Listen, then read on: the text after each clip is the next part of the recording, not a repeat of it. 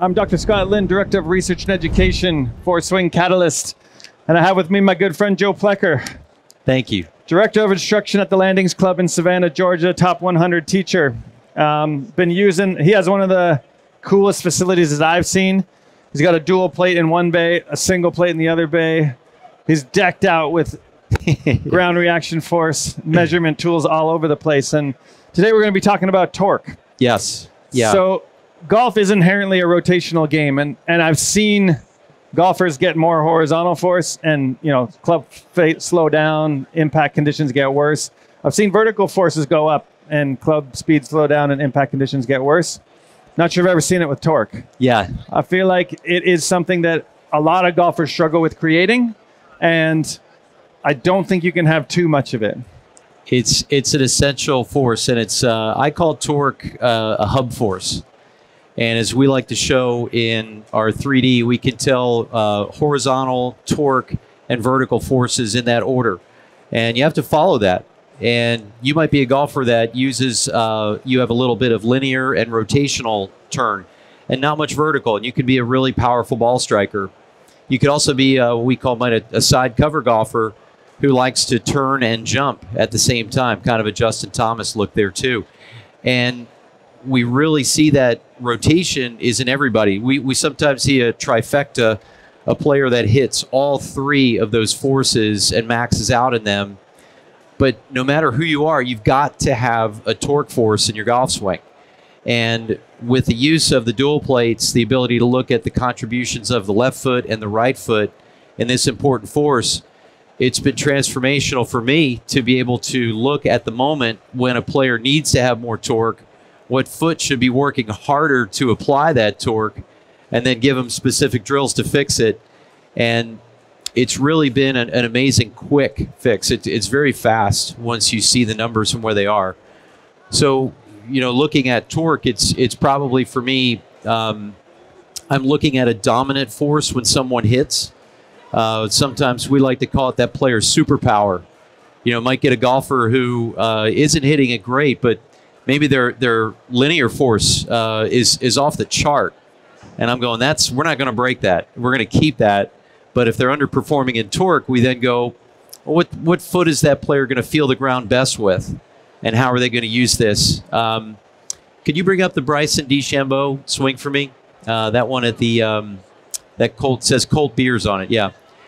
So in my facility at the Landings, Bryson DeChambeau came out, and he was practicing hitting golf balls before we had a building.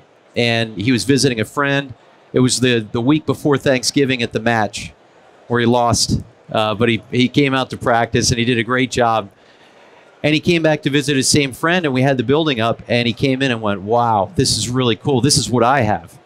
And we started talking a lot about his swing and his forces. And, you can kind of see up here in the middle, this is a torque force for Bryson. Bryson's definitely what we consider to be a trifecta player.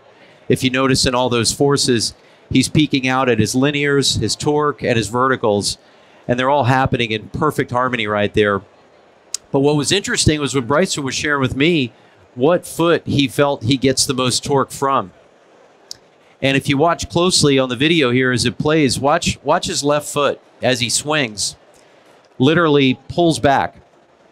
And Bryson puts a lot of energy. He said, I feel like when I shift into my front leg, my energy is running down the leg like a slide, like I'm on a sliding board. And if right as I get the end of that sliding board, I pull back. And so he's using a lot of left leg influence to generate the torque force numbers that we see.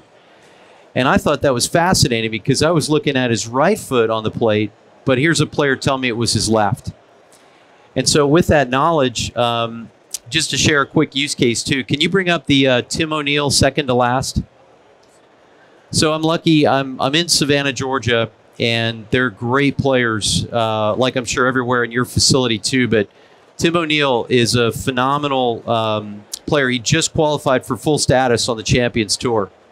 And I've been working with Tim for about a year now, and what we noticed in Tim was that he got the club a little too far into out. He never liked the fact that when he played in a golf event, he'd hit the shot 20 feet right of the flag, and everybody would say, nice shot. And he knew it wasn't a good shot.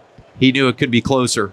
And that's because he used to get a little too much linear. And if you notice, Tim's first move on the backswing was he had a very distinct pelvic shift. His body moved to the trail side, and then he began turning away from the target and moving to the top of his backswing.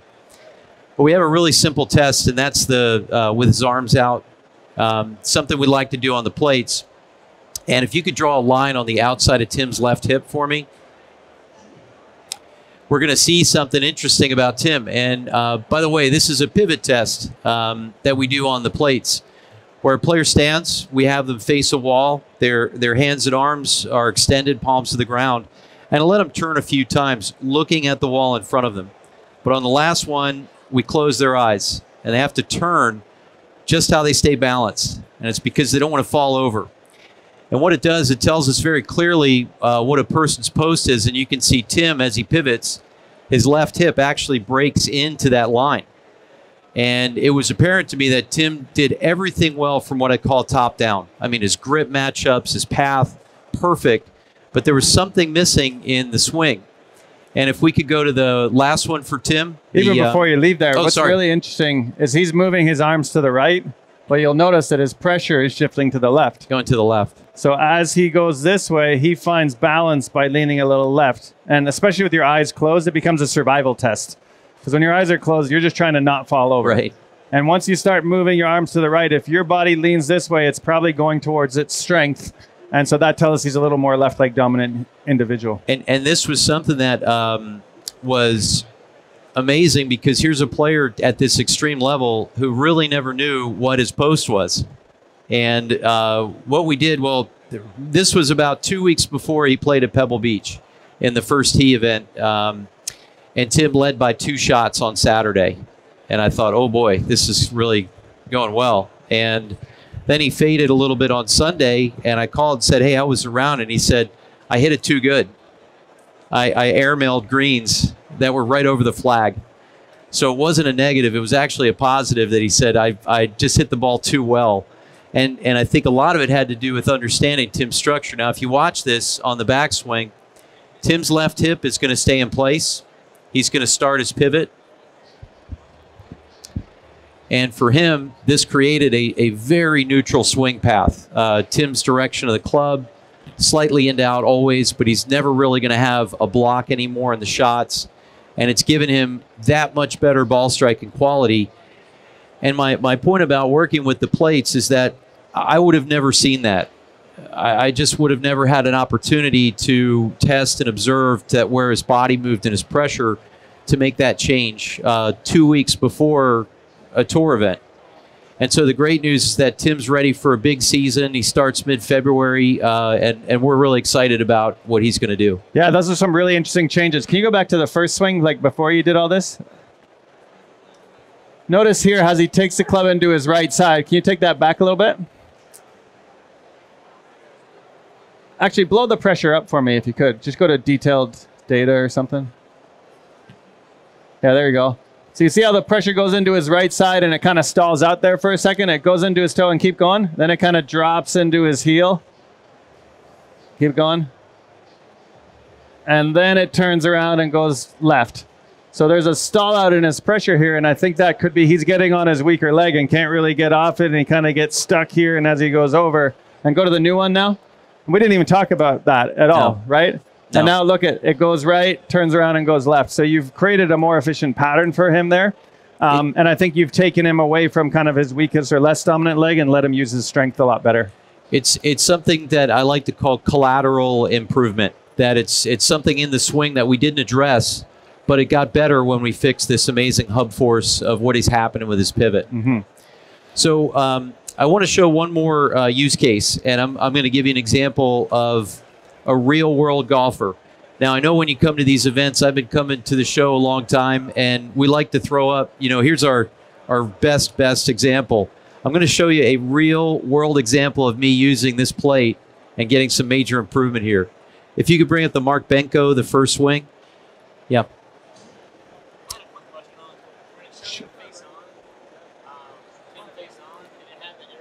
You can play that one. Yeah. Yep. So, and this could be the full view with the forces. Yeah. Yeah. So the red arrow is his right foot, the blue arrow is his left foot, and the green arrow is the combined of the two. Okay, so that's just It's the combined two. So if you add both of them together, you get this one. I think you have to calibrate where the plates are, and I think the camera moved a little bit, so that's why they're a little off. But yeah, so he can fix that really quickly. So this is a golfer that gave me permission to do this, and he said, "There's no way I'm coming. I don't want to be there. I don't want a room full of golf professionals looking at my swing." But he gave me permission. This is cool, and this gentleman here is a snowbird, and he came down to the club and he goes, "Hey, I got 4 months, and I want to get better at golf." Now, when you watch the forces over here, and you see something at the top, right? That we see a lot: the over swinging of the golf club, right? The long distance of the club back, and you look at what's happening in the forces. Now, the forces that we see, those mountains that I call, those pyramids as they go up, that's when we're going into positive resistance. That's when we're moving towards the target. But we see something important when it's negative, or maybe it's just very flat.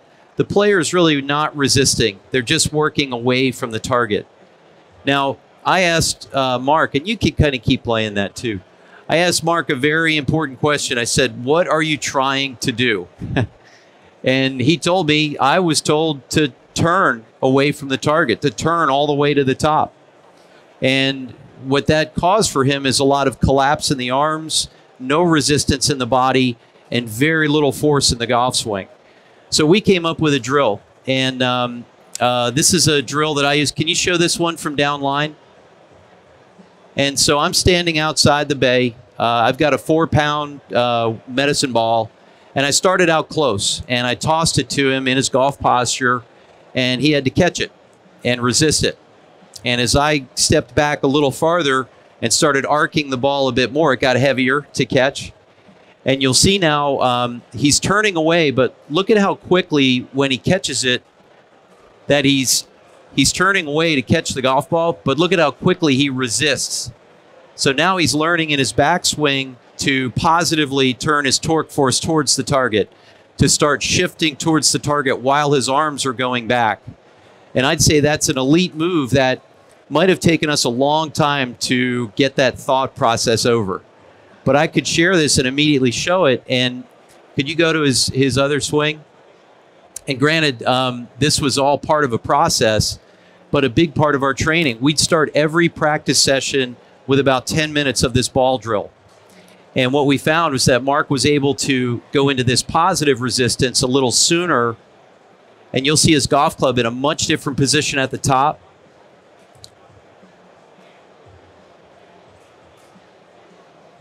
And we can see some club data too. He's hitting a 7-iron now, 160 yards, which is tremendous, going from about 130. And this was really just about a concept.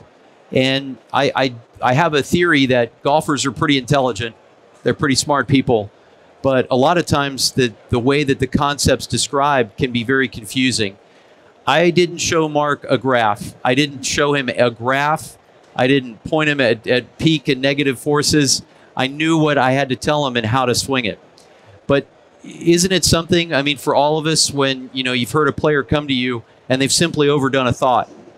Maybe Mark was doing this in his swing and somebody said, "You got to turn in your backswing." Well, he had completely overdone that, but didn't know how to stop the club. So that's just an example. Sometimes we talk about the positive ones. Sometimes I like to see, when is that player going into positive resistance? And this is an amazing tool that shows this to me. Yeah, we talked about this last night with the long drivers. I think what creates speed in a golf swing is not producing forces, it's decelerating them and stopping them. Yeah. And I think what Joe does really well is he takes a complex movement like a golf swing, because I think a lot of times when you put a golf club in people's hands, they now have to be a golfer. And they kind of lock themselves up, and you make them an athlete first. First, got to feel it, yeah. Throwing that ball at him and saying, all you got to do is catch this and throw it back to me. He's not going to go like this, because no one would do that, right? Nobody would do that. And so getting him athletic at catching and throwing it back allowed him to activate muscles where he wasn't even thinking about it. And I think that's what he's excellent at, is finding one cue that accomplishes 20 things. Way better way to coach than finding 20 cues to accomplish 20 things. So there's absolutely no way that they're going to be able to do that. And that associative part of the creative part, and everyone that uses this device really has a different way of connecting with their players and sharing with them what to do. I wanted to show a couple drills that I use for torques, and with an example first. And you're gonna be my pivot guy first. Sounds good. So let's do the pivot test first, and stand up on the mat. Yep. We'll go live here, arms extended, palms to the ground, and let's make our pivot back. Am I going to do it with eyes closed? You can, yeah, go ahead. So Scott is going to go, you're going to notice his pressure goes more to his trail leg. And he's what we call a right post golfer. And we see this back here.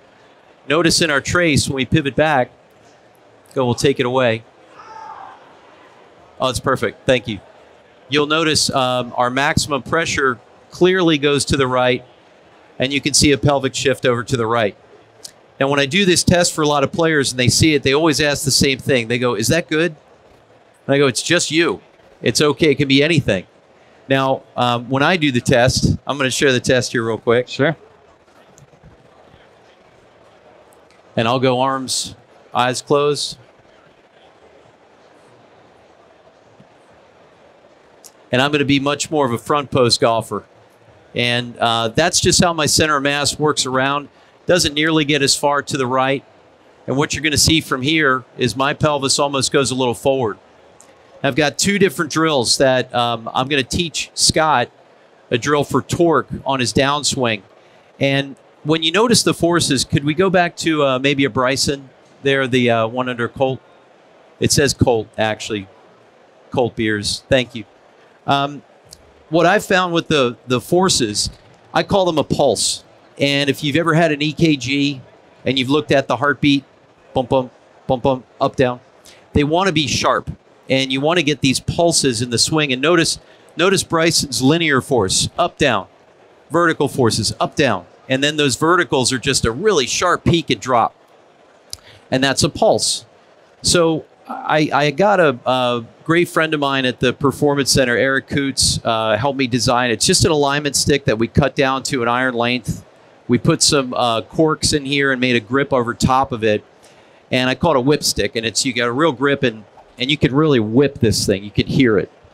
And the idea, like we talked about, peak decelerations to match up with where we're putting some force in the ground makes a great feel. Now, I have in the torque forces, to make a turn in your pelvis, your trail foot actually pulls back. And so this backwards motion causes your pelvis to turn forward.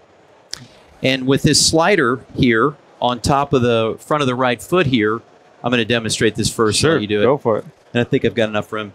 When I take it back to my top position, I'm going to stop here, and I'm going to pull down and back. Now, that combination of me pulling against the ground and lowering and literally decelerating this, I'm going to try to break it here. And I've never been able to break it because it's short. But you're trying very hard to pull down and stop. And the idea here, go ahead and try it, Scott. Sure. The idea here is for a right post golfer, for a golfer that did that pivot test. That's awesome right there. That's good. Super cool. Yeah. Yeah. So that pivot test, what I like about that for Scott is that he feels it out of his right foot. Now, if I did that with Bryson DeChambeau, if he came in the studio, he'd say, I hate this. Mm-hmm. I don't like that drill at all, because he feels more front post, more left post action. Now, with the resistance band, go ahead and grab that for me. So now you go, okay, well, what if you're that player that tested to be more in your front foot, like me? Well, a great test, and Scott really showed me how to do this well. We put it around the player's trail hip, and I'm going to get set here in my golf stance. Maybe I'll use right on the plate there. Sure. And when I pivot back, Scott's going to try to pull me over, and I have to push out of the front of my left foot. I have to push from my toe to my heel. And this is helping me rotate and pull back, and this is a great feel, the associative for what I do, using my left leg to generate some torque. So as I'm feeling that, I'm creating that associative move that creates more turn in the golf swing. And before I go into some questions or go too far down my own thought here, without the help of Swing Catalyst, the dual plates, the force plates, I thought that torque came from how your pelvis moved.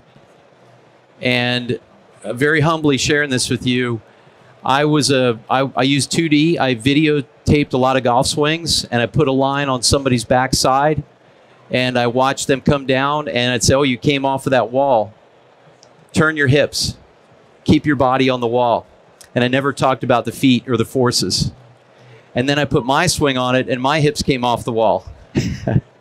Because I'm a front post guy who's going to use a little more jump in my swing. And I can't say enough as a golf coach, as just a lifelong fan of the game, what the technology, the research that Dr. Scott Lynn and this network of dedicated ambassadors and instructors do.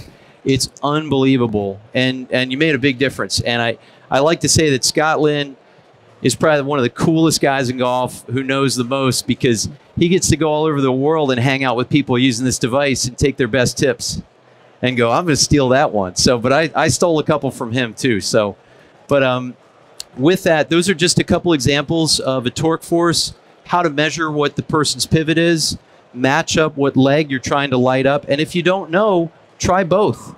It's okay to try both a little bit and see if somebody can do the pulse drill with the right foot or the band drill with the left, and put them back out and let them hit balls.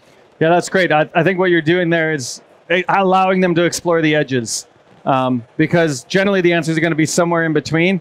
But if I do a little better with the left foot drill, then I'm going to err more on that side. If I do a little more with the right foot drill, and this drill that we did with the arms out turning, I call it kind of a dumb man's Mike Adams post, right? So it takes away your opinion. You don't have to watch and say, I kind of think it's this, I kind of think it's that.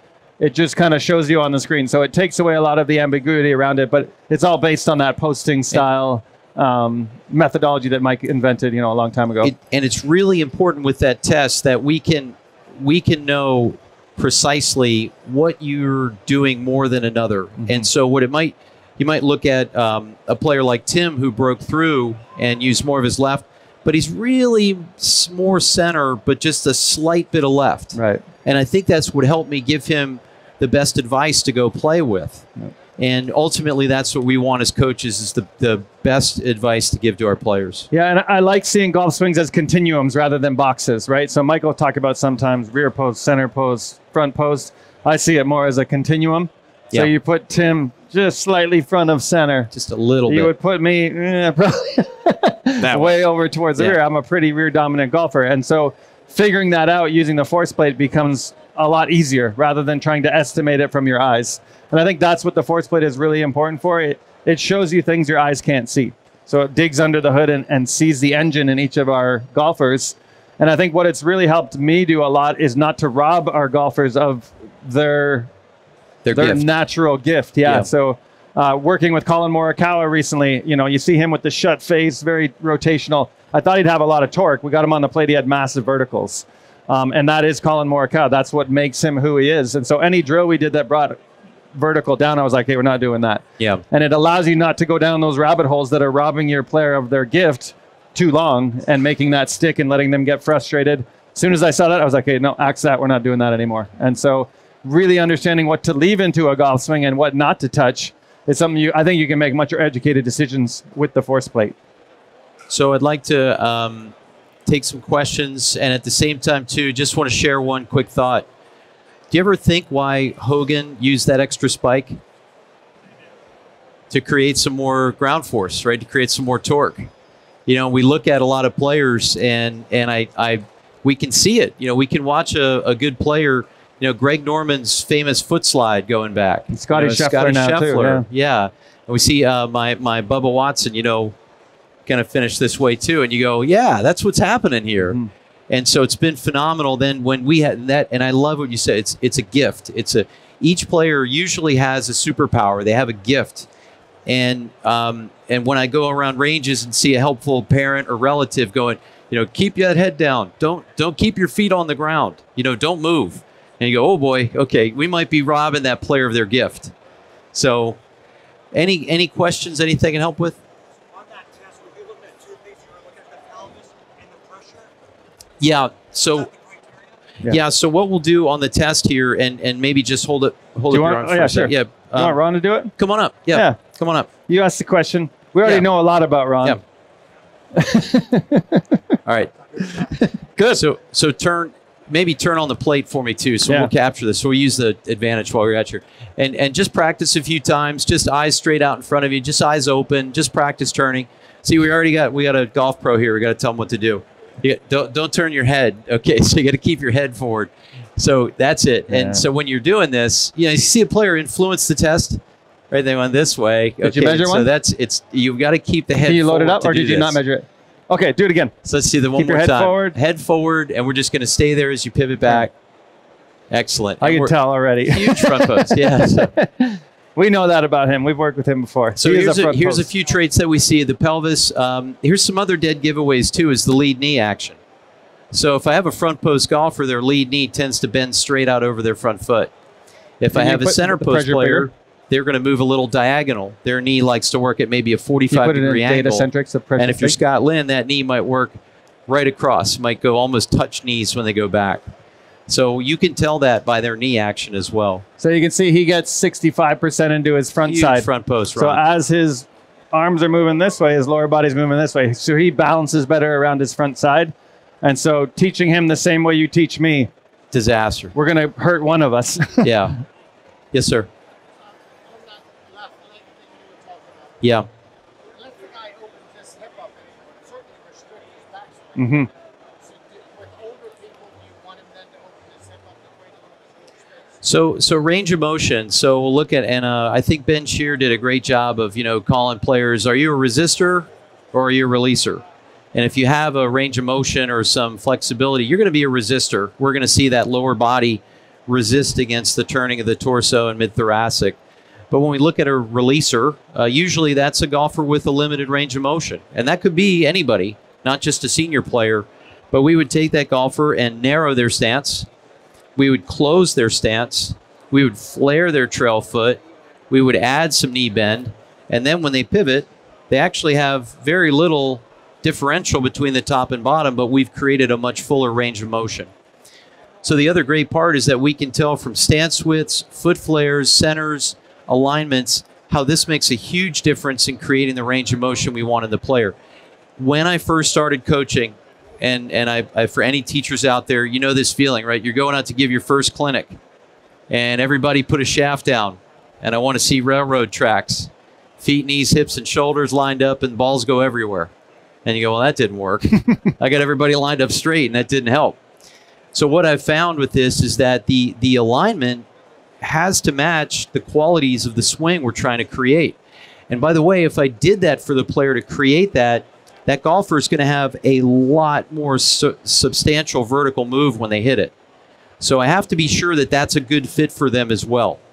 And we might find that maybe that range of motion, if they're a little bit under, didn't do a great job for what we're trying to fit with them. So it's not always that black and white answer, but it's going to help you make a decision on whether it's good for your player or not. If the guy has a good X factor stretch, it really wouldn't bother you if he didn't turn that much. Yeah. When you're not having straight. Yeah.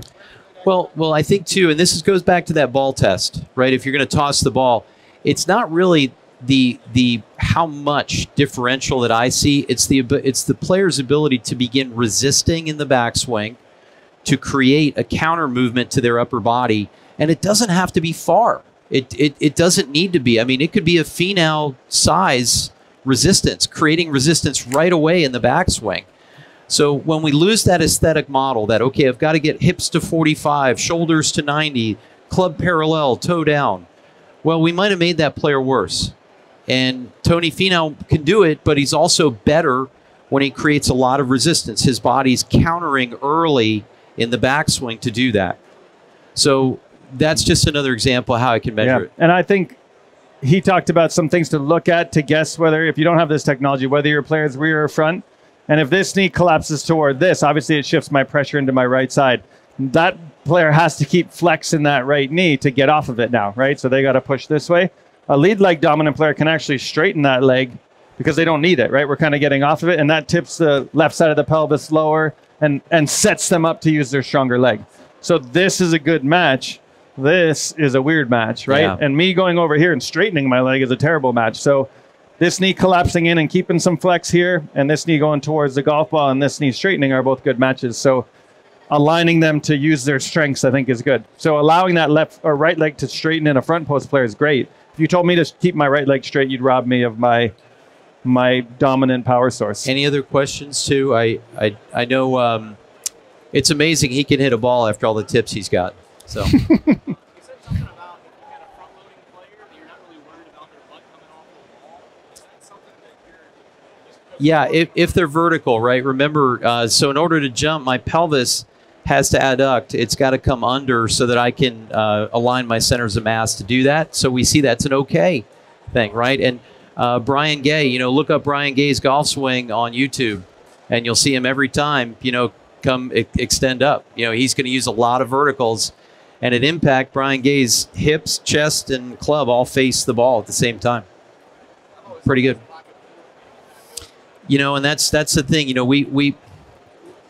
I just want to say as an instructor, we used to put a lot of that back on the player, like, hey, you don't do this and that, right? But now, like we said, that's superpower. Like, let me see what you got.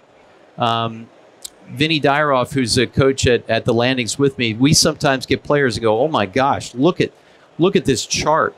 And we don't even care what the swing looks like. We're like, that's cool. Mm-hmm. Let's do more of that. And good stuff starts to happen. So the aesthetic of the swing has, to me, become very second. It's just so far down the line. Like in my studio, I don't have any swing sequences. I don't have any hero shots. I don't have any like you got to look like that. It's more of like, let me just see you up here. Yeah. I was going to say, Yeah. You've done a lot of coaching, and now this is brand new. What are other things outside of just early extension that you're like, wow, I thought this was right, and every instructor knows it, and Yeah. they're saying it over and over, but it might not be. What are other little things like Yeah, that? that's a great question. Beyond allowing players to extend, what are things that have kind of gone against conventional wisdom? I think creating the torque on the plate and really understanding it's a shearing force on your feet. In other words, your ability to pull back and push forward is what's creating the torque. And I said this earlier to Scott that, I think a lot of times I'd look at a player and try to get them to create a force in their pelvis to create the turn when I wasn't addressing the ground force. And when I've started to look at that, it's made all of that go away. So it to me, when I see someone who's underperforming in a torque value, I'm going to look at their feet. And a lot of times I like to look at what's under their shoe. I like to see a lot of what part of their foot is engaging the ground. I see a lot of bad turners in the golf swing who tend to work heel to toe. They have a pattern in their swing where they work back here and they work here. And you're over the top. Well, as soon as we get them to engage the top of their foot and pull back, they look at their swing and go, I've never looked like that before. And all we did was address the pressure and the timing of the force. So the pulse drill, those things have been like, wow, so simple to see how that's changed. And to me, the torques have been amazing. More on the fitness side, so the one that I thought was really interesting too is if you do med ball slams, right? Like you all think it's here now. Yeah. But isn't it really? It's this. Well, and right, like doing exercises or even like a throw. Like if I'm going to do a med ball throw, this is not the right pressure pattern for golf, right? I'm floating down low and through. Like this, golf is more. well, we'll talk a little on verticals real quick too. So for vertical forces, can you bring up Kate Barber, the one that I have there with Kate? And so Kate Barber is an amazing junior golfer that I coach in Savannah. Kate's, can you bring up the single? So Kate's verticals, she hits 176% of her body mass, and Kate puts a lot of vertical force on the ground as that front post player, and she creates a very well-timed release. So verticals do two things. They shallow the golf club and they open the golf club.